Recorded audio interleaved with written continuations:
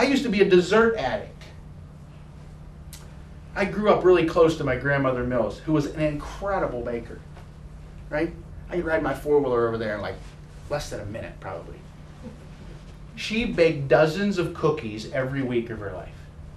She baked multiple pies every week of her life, right?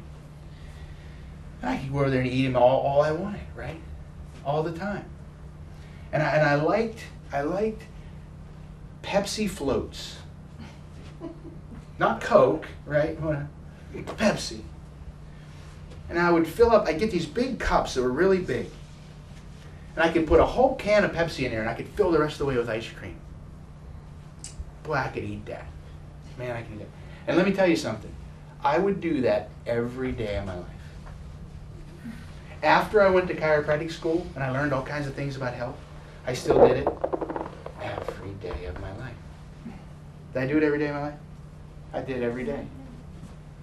I mean, maybe I missed a day once in a while on accident, you know, somewhere where.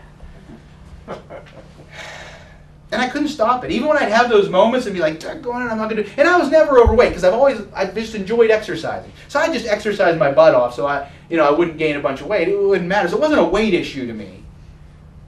And I just couldn't get myself to quit it. It was just, I know they're empty calories, but what's the big deal? You know, I mean, so what? You know? I couldn't do it. So I started reading some new books about health and wellness because that's what I'm into. That's what I read about. And I started studying these things. There's all this research about sugar and cancer. Sugar and cancer. Sugar and diabetes. Sugar and heart disease. Sugar weakening your immune system. Sugar doing all these things. Sugar increasing your insulin levels chronically. And your insulin causes cell division, rapid cell division. So insulin is a mitogenic hormone. It causes your cells to divide rapidly. And I was thinking, boy, that's not good. So I'm eating all this sugar, and that's making my insulin higher, and that's causing these cells to divide rapidly, right? But in the meantime, that sugar is also weakening my immune system, so it couldn't recognize if something maybe went wrong in that replication cycle. And the more I read it, I thought, geez, this isn't good. And I started reading and studying, and I would do work, and I was going through this course where I literally had to do homework and I had to send it in. And here's the moral of the story, the point of the story. I haven't eaten one of those in years. And I have no desire to. None. I don't wake up every day and say, I'm not going to do that. I'm not going to do it. I'm just not going to do it. I'm not going to do it today. You know why? Because I changed my belief.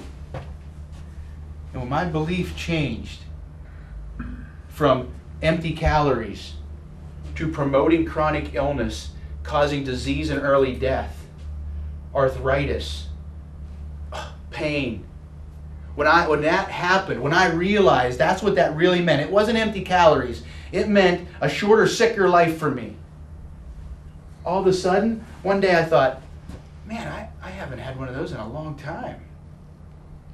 It was natural. It was natural. People, what I'm teaching you is natural.